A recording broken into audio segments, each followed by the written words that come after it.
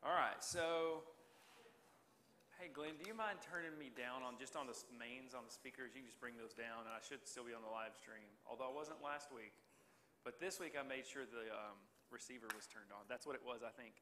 I went up there a minute ago, and the receiver was not on. I think that's what happened last week. So, that's good. Okay, good. I feel like I don't need to be in the speakers when it's just us, right? Okay.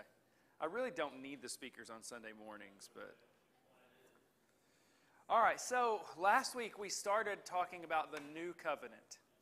And most of the time last week we focused upon the relationship between the new covenant and what the writer of Hebrews calls the old covenant, otherwise known as the Mosaic covenant, or the covenant at Sinai, or the covenant with Israel, whatever you want to call it. But most of our time last week was sort of spent talking about the relationship between these two covenants. And we had a list of, 6 or 7 contrasts or differences between the new covenant and the old covenant. And so what I want to try to do tonight to finish out our study is to talk about the relationship between the new covenant and the other covenants of the Old Testament. That's what most of our time will be spent doing. And I've built in, we're just kind of finishing things up tonight, so we should have plenty of time for questions and discussion, all right? So jumping back in, of course, you have to go to Jeremiah chapter 31 when you talk about the new covenant, where Jeremiah writes, "Behold, the days are coming, declares the Lord, when I will make a new covenant with the house of Israel and the house of Judah. Not like the covenant that I made with their fathers on the day when I took them by the hand to bring them out of the land of Egypt, my covenant that they broke, though I was their husband, declares the Lord. For this is the covenant that I will make with the house of Israel after those days, declares the Lord. I will put my law within them, and I will write it on their hearts, and I will be their God, and they shall be my people." Now, when we read that in Jeremiah, one of the more interesting points to make about these new covenant promises concerns the addressees, the people that are addressed. In there. You notice that God promises to make a new covenant with the house of Israel and the house of Judah. And then he says, "This is the covenant that I will make with the house of Israel." And even when you look in Ezekiel's new covenant promises, you see there a new heart and a new spirit. Spirit in that passage are addressed to the house of Israel. But that Jesus and the apostles apply these covenant promises to the church is really indisputable. There's no doubt that these promises that are addressed to Israel and Judah are applied to the church, which is composed of both Jews and Gentiles. So, for instance, Jesus speaks of his death on the cross in the institution of the Lord's Supper, and he says, "This cup that is poured out for you is the new covenant in my blood." And then Paul takes those words and applies them to the church. "Whoever therefore eats the bread or drinks the cup of the Lord in an unworthy manner will be guilty concerning the body and blood of the Lord." So the church really is, in Paul's understanding of things, the new covenant community. And so the Lord's Supper is a celebration of the institution of the new covenant through Christ's blood. And that can create problems for those who want to maintain a really sharp division between the church and Israel. It really can. Because you have promises made to Israel or Judah applied directly to the church. In fact, when I won't draw it up here again, I've done it several times, the little continuum of views on the relationships between the Old and New Testament, where you have a lot of continuity on this end, a lot of, overlapping between the two, and a lot of discontinuity on this end. And on this end, we had dispensationalism. And at one point in time, early dispensationalists argued that there were actually 2 new covenants. Because you can't get past Jesus' words recorded by Paul and applied to the church about a new covenant, and yet they read Jeremiah the way that they read all of the promises to Israel, as directed only at Israel. And so they came up with this idea of 2 new covenants, one for the church, one for Israel. But that runs into issues because the writer of Hebrews specifically quotes Jeremiah in his exposition of the new covenant. And he's writing, of course, not to a future generation of Jewish believers, but to current Jewish believers, and probably Gentiles in the mix as well, depending on what you do with some of the stuff in Hebrews. But that really won't work as a solution. It's pretty clear in the New Testament that the new covenant is fulfilled in and concerns the church. So, whatever you make of the relationship between Old Testament Israel and the New Testament church, and again, there's a spectrum of opinions on that, what you have to bear in mind is that the new covenant finds its fulfillment in the church, Christ's body. Whatever you might believe about the other promises made to Israel in the Old Testament, and Christians have disagreed on that for quite a while now, the new covenant promises at the very least are fulfilled in the church. And so we saw, I mentioned this earlier, that the new covenant succeeds where the old covenant with Israel fell short. That's one of the things we talked about last week in the relationship between the new covenant and the old covenant. And so the writer of Hebrews points to the temporary nature of the old covenant as opposed to the eternal nature of the new covenant. That was one of the distinctions that we looked at last week in that list of differences between the old and new covenant. Hebrews 8:13. In speaking of a new covenant, he makes the first one, so that's the Mosaic covenant, obsolete. And what is becoming obsolete and growing old is ready to vanish away. So, one of the things you realize as you really read through the Old Testament and begin to pay attention to some of the details is that the Mosaic covenant, or the covenant with Israel, is never described in the Old Testament as an eternal covenant or as an everlasting covenant. But the new covenant is. I will make with them an everlasting covenant, that I will not turn away from doing good to them, and I will put the fear of me in their hearts, that they may not turn from me. So the new covenant is described as everlasting or eternal, but the old covenant is never described that way. Okay, that's fair, but we talked about that last week. What does that have to do with the other covenants? Well, interestingly, or at least to me it's interesting, I don't know, maybe not to you, but the other covenants that we've talked about, creation, Abraham and David, they are all described as everlasting covenants. All three of them. I'll give you some scripture references here. We have the creation covenant, which is renewed in Genesis 9. There's a reference in Isaiah 24 back to that. There is the covenant with Abraham, which is actually, there are 5 different times that it's called an everlasting covenant. I just gave you 2 from Genesis 17. You have the covenant with David in 2 Samuel 23:5.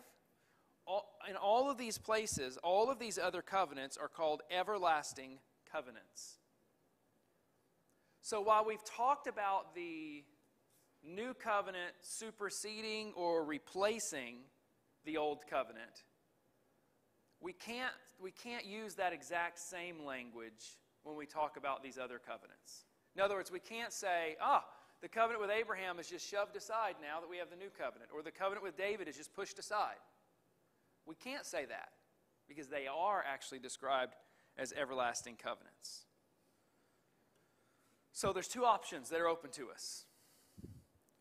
Either these covenants, creation, Abrahamic, and Davidic, will be fulfilled at a future time period,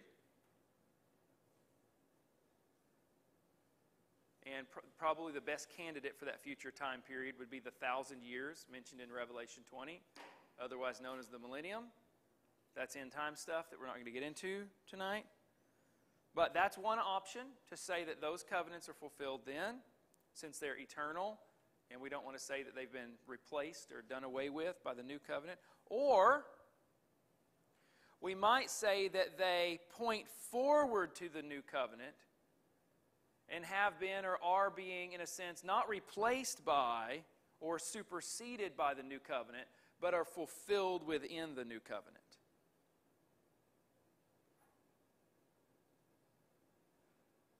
So in my opinion, I think that the evidence from the Bible fits the latter option a little better.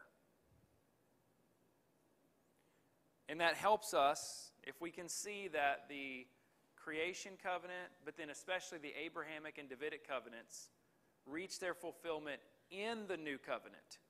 They're not done away with, they're actually tied to and fulfilled within the new covenant. If we can see that, then it makes sense, it'll make a little bit more sense to us why the new covenant would be addressed to Israel, but fulfilled in the church. Does that make sense? If I lose you, just say you lost me. I'm confused. Okay. So we'll do what we've done several times. We'll focus on themes, okay? The two main themes, the land and the seed. Okay, so we have these dual themes of seed and land, and they're really found in all the covenants in the Old Testament. They dominate the whole story, in which the descendants or seed of Abraham wait for the promised land. Then they enter and conquer the land. And they live in the land for a while, and then finally they are expelled from the land before they then return to the land. So this is the seed of Abraham, the descendants of Abraham, and they have a relationship with the land throughout the Old Testament. But we can even back up before Abraham, right? Because these themes originate before Abraham. Adam and Eve were commanded to be fruitful and multiply, fill the earth, that's the word land, same word. Fill the earth and subdue it and have dominion over the fish of the sea, the birds of the heavens, and every living thing that moves on the earth or the land. Now, that word in Genesis 1 through 2, just because of the context, refers to all the land in the world. But still, the creation covenant includes man's dwelling in and ruling over the land. So we have the land theme. And then you see, just like we see later in the story, Adam and Eve are evicted from the part of the land, the piece of the land, where God's presence was manifest when they fell into sin. And then in the same way, later in the story, Israel is exiled from the promised land, and the city of Jerusalem and the temple, the place where God dwelt, are destroyed.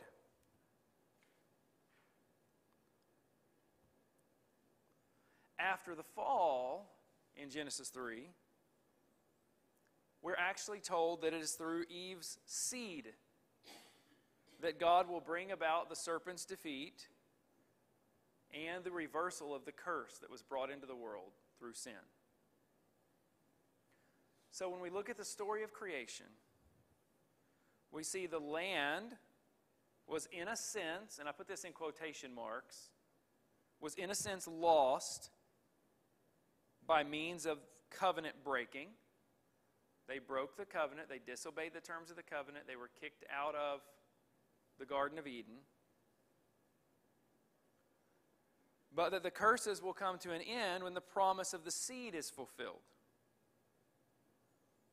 And then when you read through the Bible, one way to read through the Bible, and these are only two themes, they're important themes. There are other themes we can do this with as well. But when you read through the Bible, one of the things you can do is look for where these themes crop up again. And for those of you who remember, a couple of years ago, I preached a series in the summer called Threads. And I took several of these themes. Land and seed were actually two of them. But I took several of these themes and I traced them from Genesis to Revelation, showing you how they tie into all the major parts of the story of the Bible. So you can do that with any theme. What we're going to do is we're going to take seed and land, and we're just going to pay attention to their relationship between the covenants, which we've also called the backbone of the story. So it makes sense that we can do that. All right, so let's jump in with Abraham. So these two themes are repeated. They receive even greater emphasis in God's covenant with Abraham. In the midst of the covenant ceremony, God promises Abraham, to your offspring, literally that's the word seed, same word that we see in Genesis 3:15. To your offspring I give this land. There they are. The difference between the emphasis with Adam at creation and right here with Abraham is just one of scope. That's all. The land in the early chapters of Genesis is the whole world, right? Just like the temple is the garden, okay? The place where God meets with his people. The land is the whole world, the area, and then in Adam's and Noah's descendants include all of mankind. So what we're going to do is we're going to shrink those down, okay? So what we see is the land of promise is a microcosm of the whole earth, or all the land, over which man is to exercise dominion. And then, of course, the whole of mankind, being sort of comprehended in the seed, is now reduced down to Abraham's seed, right? So you're contracting. You have the whole world, now you have the promised land, you have mankind, now you have just Abraham's descendants. You move forward in the story, same thing. See the same kind of development when we get to 2 Samuel 7 and the offspring, the covenant God makes with David. We see offspring, seed in here. 2 Samuel 7, when your days are fulfilled and you lie down with your fathers, I will raise up your offspring, your seed after you, who shall come from your body, and I will establish his kingdom. He shall build a house for my name, and I will establish the throne of his kingdom forever. So now the line of the seed has been contracted further, so that within Abraham's line, we have David's family line. But of course, the land over which David's descendants will rule doesn't change between Abraham and David. It stays the same. But what we're told is that the kingdom that's going to be established will endure forever.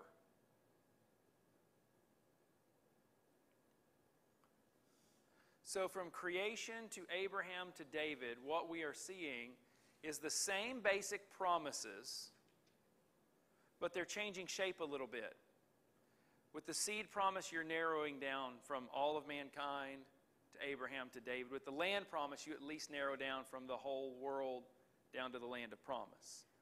But they're the same basic promises. All right, so I'm on page 134. New covenant fulfillment. What we've seen several times is that the ultimate seed of the woman, of Abraham, of David is actually Jesus. And we've also seen that the original command to mankind to have dominion over the earth is ultimately fulfilled in the new heavens and new earth.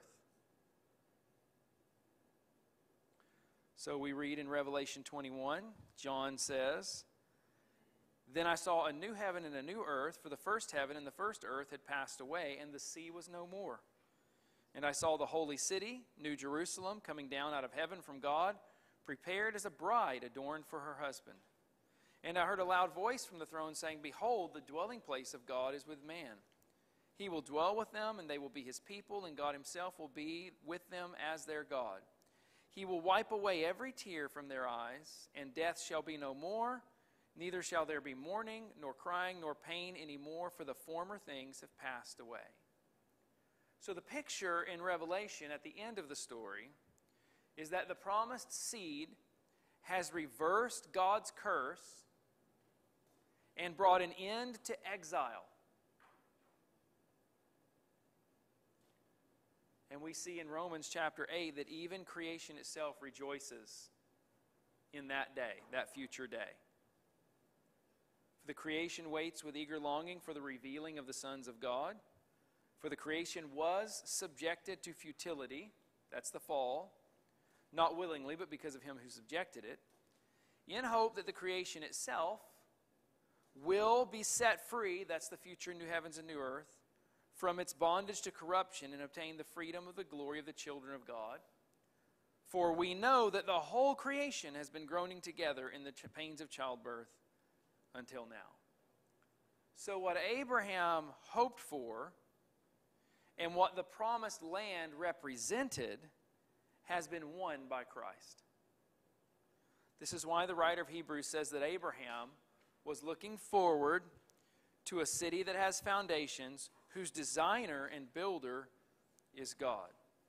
And that the saints of the Old Testament, in a broader sense, desire a better country, that is, a heavenly one.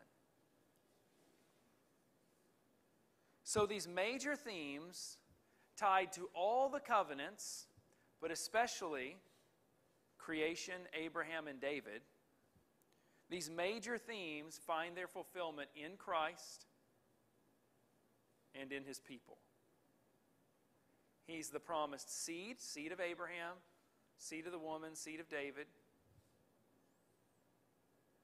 And he ushers in the new heavens and new earth, fulfilling Abraham's hope for a city whose designer and builder is God, and the other Old Testament saints' hope for a heavenly, better country. Seed and land, fulfilled in Christ in the new covenant.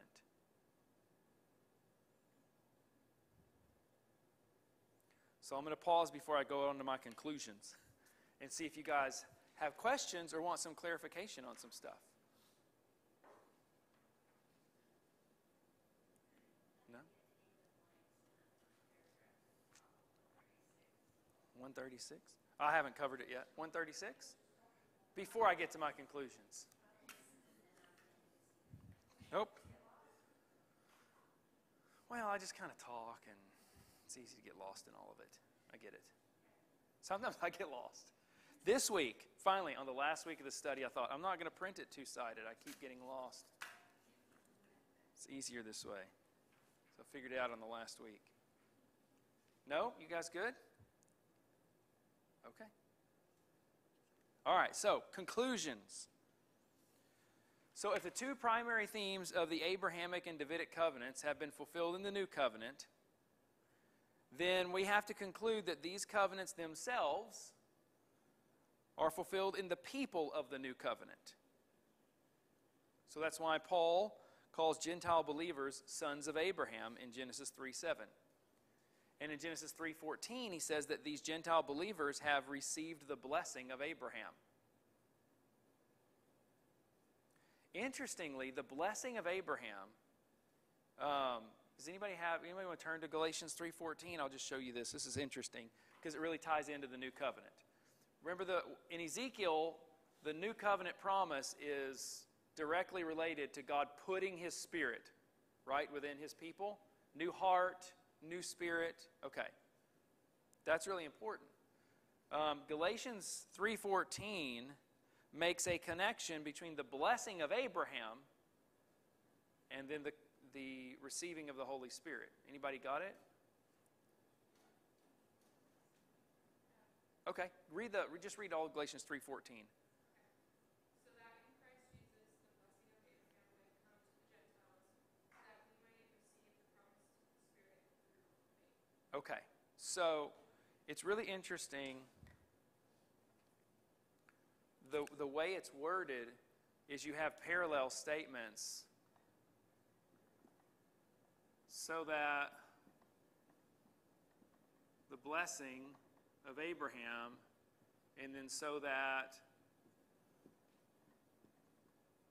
the promise, and I'm doing a little bit of a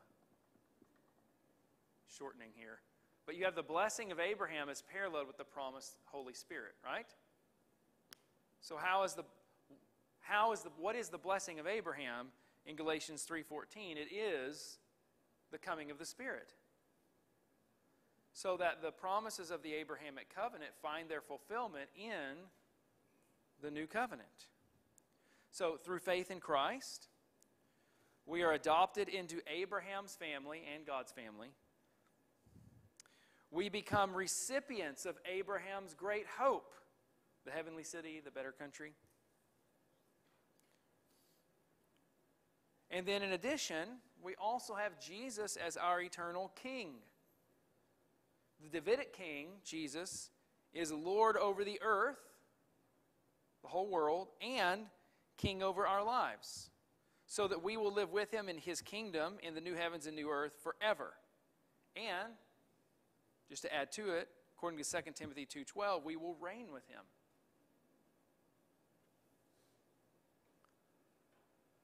So the new covenant is more than just a new covenant. It is the means by which all of God's covenantal promises to his people are fulfilled. So it's not strange when you think about it in this light that the New Testament would be addressed to Israel and applied to the church.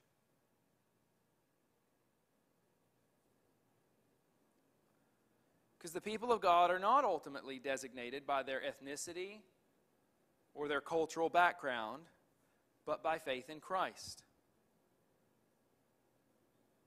Christ, who, by the way, is presented in the New Testament as the true Israel.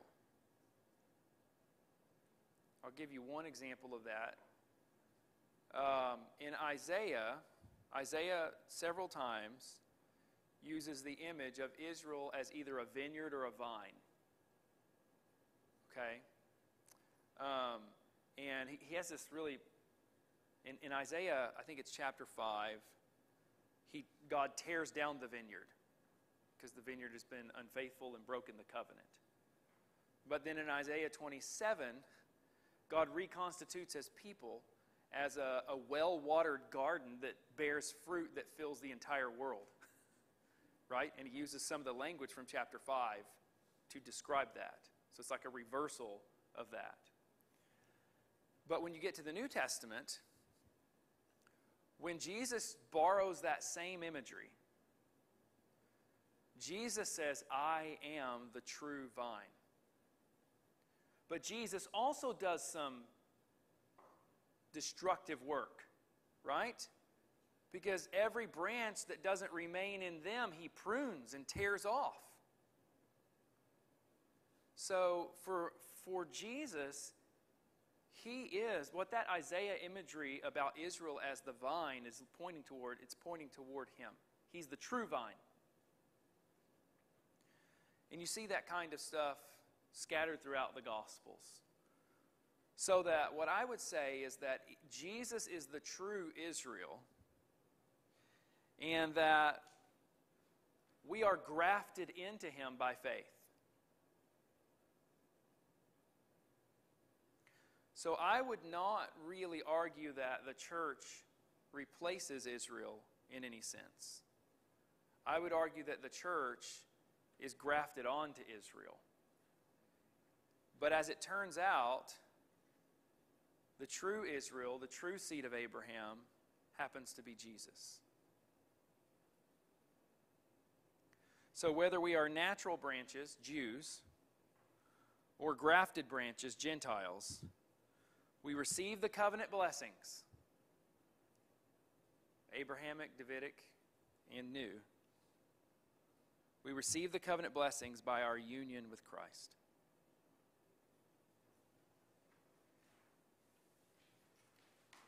So make sure you're united to Christ by faith. That's how you get all the blessings and all the promises. All right, we have a whole 16 minutes to spare. So, questions, comments, observations? Van.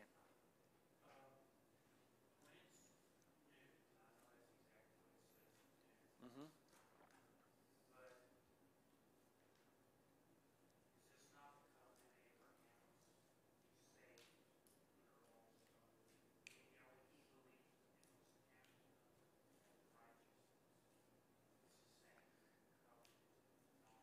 It's the same promises. So, and that's true for everyone. For Old Testament believers, they're looking forward to those promises, and we're largely looking back. But it's the same promises. Yeah.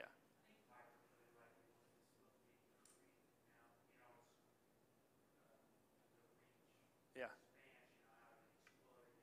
Yeah. Yeah, it's a good way. It's a good illustration. Yeah. It's new in contrast with the old. That's where we, both in Jeremiah and in Hebrews, it's called new because it contrasts with the old, which is the Mosaic. Any other questions or comments?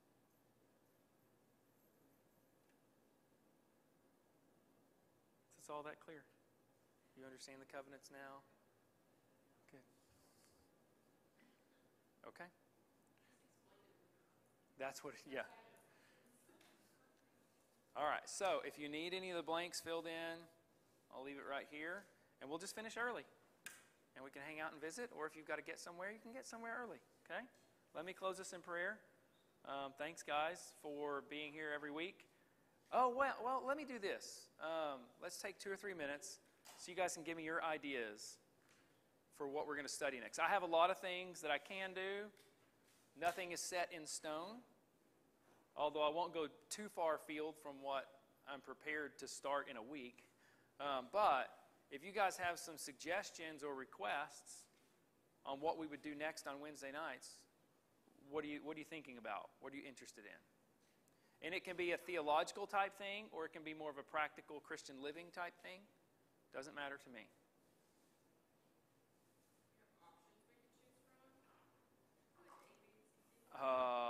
Gosh, there are so many things, to be honest.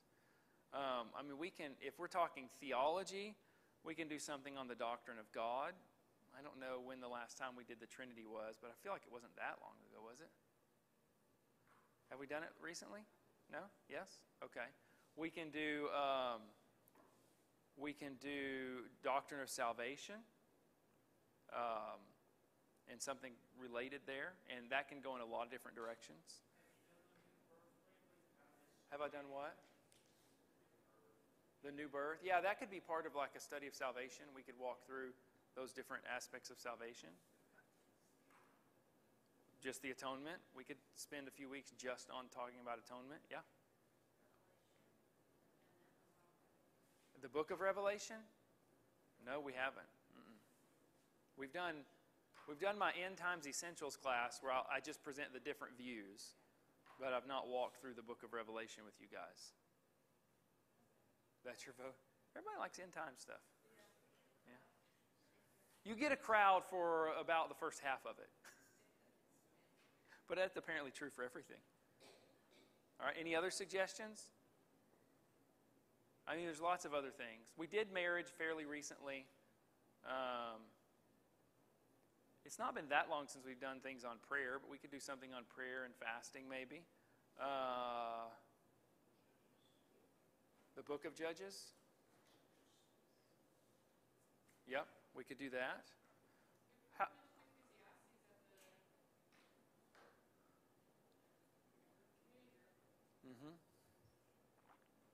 Yeah, that would be fun. Anything else?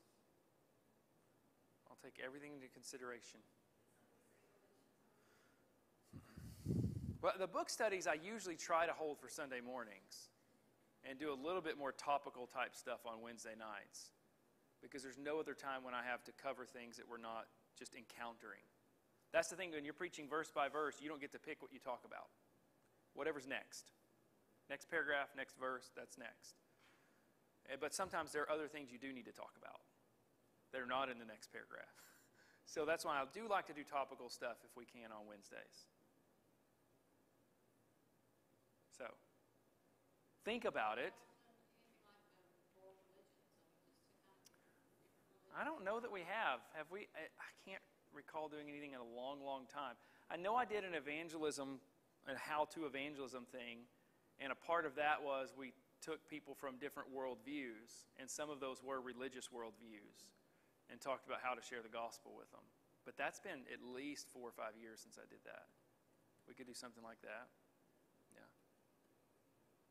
It wasn't just religions, but those were some of them. And so I had to do some summarizing of what those religions believe.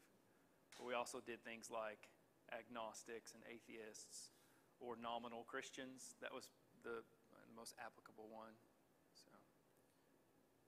So think about it, and then if you come up with an idea, text me or email me, and I'll put it in the pot, stir it all up, and see what comes out. Okay? All right. Now I'll close this in prayer. God, I thank you for letting us do this study on the covenants. You could have cut us short in a lot of ways, and you didn't, and so we're thankful for your grace there. And we're thankful most of all, though, that you are a faithful covenant-making God. You always fulfill your promises. And even when you demand things in your word, things that we cannot do, you sent your Son into the world to meet those demands on our behalf.